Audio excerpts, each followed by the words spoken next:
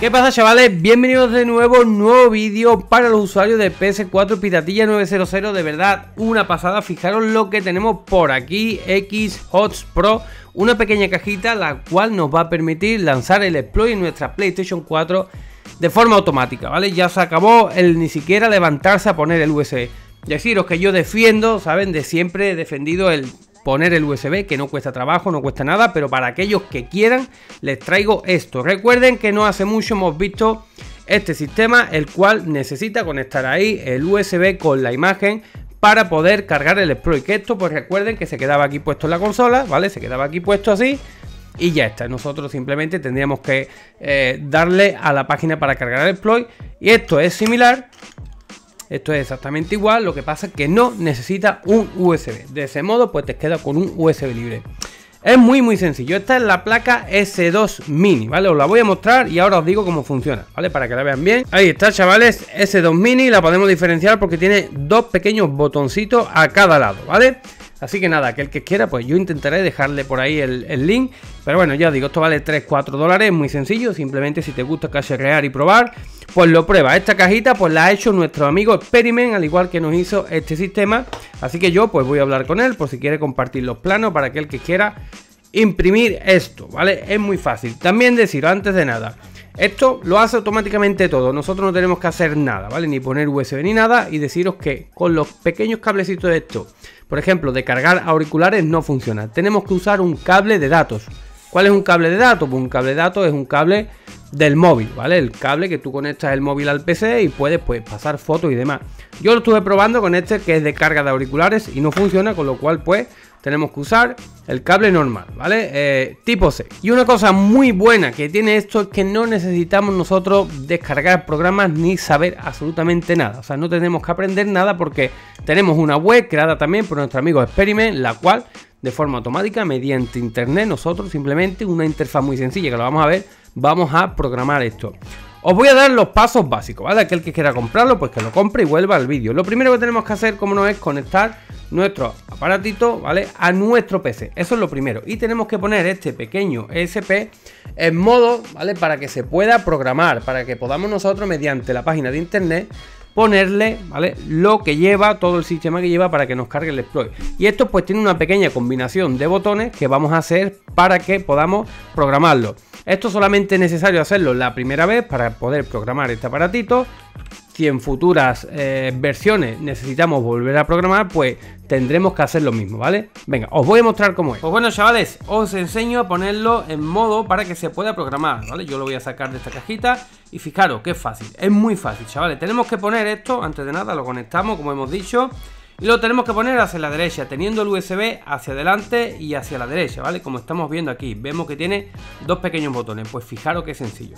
Simplemente pulsamos el de arriba, lo mantenemos pulsado y fijaros qué combinación, ¿vale? Vamos a pulsar el de abajo, lo vamos a soltar y después de un segundo soltamos este, ¿vale? Lo voy a hacer, fijaros. Pulso el de arriba, ¿vale?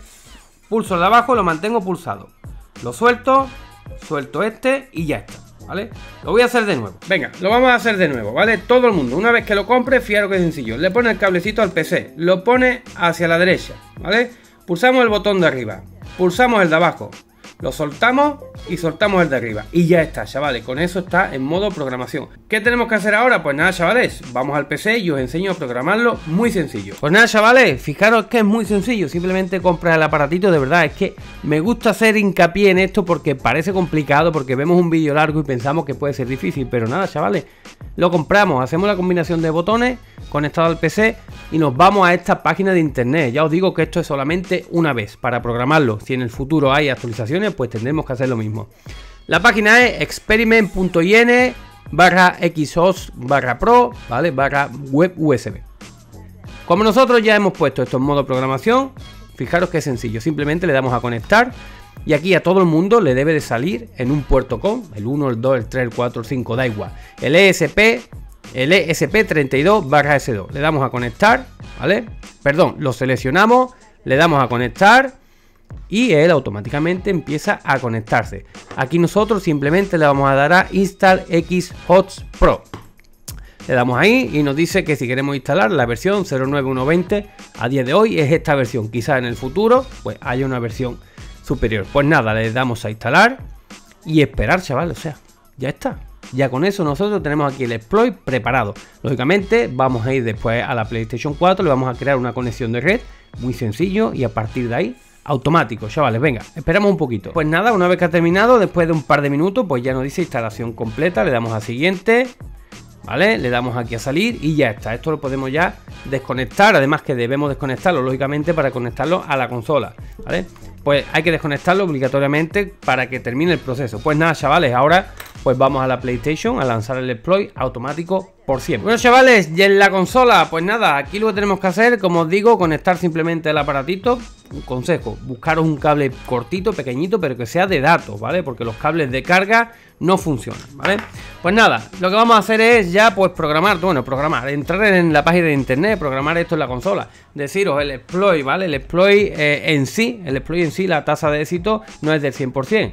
Quiere decir que te puede fallar usando esto, como te puede fallar usando esto, como te puede fallar usando el USB. No porque estemos usando este aparatito quiere decir que el exploit se vaya a lanzar 100%. Podemos tener un kernel pani esporádico, como solemos tener, que se nos cuelgue la consola. Lo mismo que te ha venido pasando anteriormente te puede pasar con esto, ¿vale? Esto lo que hace es que no te tienes que levantar del sofá y lo hace automático. Pues bueno, chavales, como tenemos eso conectado ya a la consola, pues lo que vamos a hacer es crear una conexión de red. Nos venimos a ajustes, ajustes de red, configurar conexión a internet y le damos a usar wifi y esperamos que nos encuentre, ¿vale? Le vamos a dar aquí a personalizado y esperamos que nos encuentre el wifi. Una vez que ha buscado wifi, pues vamos a ver que tenemos aquí uno nuevo que se llama X-Host/Pro. Le damos a la X y esperamos un poquito. Le damos IP automático, nombre del DH, esto no especificar, DNS automático, MTU automático, el proxy no usar y le damos a probar conexión a internet. Lógicamente nos va a reconocer la IP, pero no tenemos conexión a internet, ¿vale? Si les pide una clave del wifi, a mí no me lo ha pedido porque lo he estado probando antes, pues simplemente es 1, 2, 3, 4, 5, 6, 7, 8, ¿vale? Es muy fácil, del 1 al 8, así, tal cual. Pues nada, pulsamos el botón PS y fijaros qué sencillo, chavales. Simplemente todo el mundo va a venir al navegador. Y en el navegador lo que tenemos que hacer es darle a Option, ¿vale? Ajuste, perdón, Option, ¿vale? Ahí, ajuste, eliminar cookies y borrar datos del sitio web, ¿vale? Importante hacer eso por primera vez. Le damos al botón PS, volvemos atrás y nada. Y ahora aquí, de aquí en adelante, pues todo el mundo tiene que hacer lo siguiente, ¿vale? Tienen que entrar en el navegador y tenemos que ir a la siguiente dirección. Fijaros qué sencillo, chavales. 6, es que es muy fácil, 6.6.6.6. Ya está, ¿vale? Le damos a ir y de forma automática nos va a cargar, nos está cargando ya el internet que hay en nuestro aparatito. Como vemos aquí tenemos un menú, el mismo menú que vimos cuando lanzamos el exploit con este chismito, porque es del mismo creador, de nuestro amigo Experiment, y se los muestro rápidamente, ¿vale? Tenemos ya por defecto marcado en amarillo, ¿vale? Una casilla amarilla, el Golden 212. Tenemos aquí jailbreak para lanzar el Mira, para lanzar el BitLoader, el FTP, el WebRTE. En utilidades, pues el debug tool, el backup down, switches, general, fan, ¿vale? Para el ventilador, Linux, GTA, etcétera. ¿Qué es lo que nos interesa aquí a nosotros de aquí en adelante? Pues cuando entremos en la página, simplemente como ya está por defecto marcado en amarillo esto de aquí, ¿vale? Con la cruceta podemos movernos, pues le damos a la X y esperamos. Y como os digo, que no por el simple hecho de estar usando esto quiere decir que esto vaya a funcionar 100% siempre, que puede ser que a veces pues pueda fallar, pueda dar un kernel panic, pantallazo negra, error de memoria, lo mismo que puede pasar usando este sistema, el sistema del USB, el sistema del ESP, lo que esté usando, ¿vale? Recuerden que el exploit no es 100% funcional, con lo cual pues puede fallar. Aquí pues hay que esperar que la consola está leyendo esto. Es verdad que tarda un poquito más, vemos por ahí cargando XFAT, ahora va a leer, ahora va a simular que está leyendo un USB. Tarda más que con el sistema del USB, es verdad que tarda más, pero es más cómodo. Como vemos, nos dice lo mismo, ¿vale? Porque está leyendo el USB y de forma automática, nosotros sin hacer nada, sin tocar nada, ya pulsamos el botón PS y ya tenemos el exploit lanzado, ¿vale? Así de sencillo. Lo digo, tarda más que con el método USB, ¿vale? ¿El por qué? Pues bueno, pues porque el aparato tiene que darle sus señales, tienes que simular un USB, tienes que decirle a la consola que lea el USB en un momento dado, etcétera. Pero lo que es el funcionamiento, como hemos visto, 100%. De aquí en adelante, cada vez que nosotros apagamos y encendemos la consola, pues venimos al navegador, entramos en la página que acabamos de entrar, 6666, la pueden poner en favorito, simplemente dándole a Option, ¿vale? Añadir al marcador y le ponen el nombre que quieran y de ese modo van a entrar mucho más rápido. Y nada más, simplemente pues le tenemos que dar ahí al Gold Gen 212 y ya está. Y ya con eso pues se lanzaría el exploit. Así que nada, desde aquí agradecer a nuestro amigo Experiment de Twitter, que por ahí tendrán todo, esta pequeña cajita impresa en 3D, la cual, como hemos visto, pues contiene nuestro ESP Mini, ¿vale? Aquel que quiera pues que lo compre y que lo use, aquel que no quiera pues que siga usando el método que mejor le convenga, ¿vale? Yo os traigo todas las posibilidades y cada uno que use lo que le salga del ciruelo, ¿vale?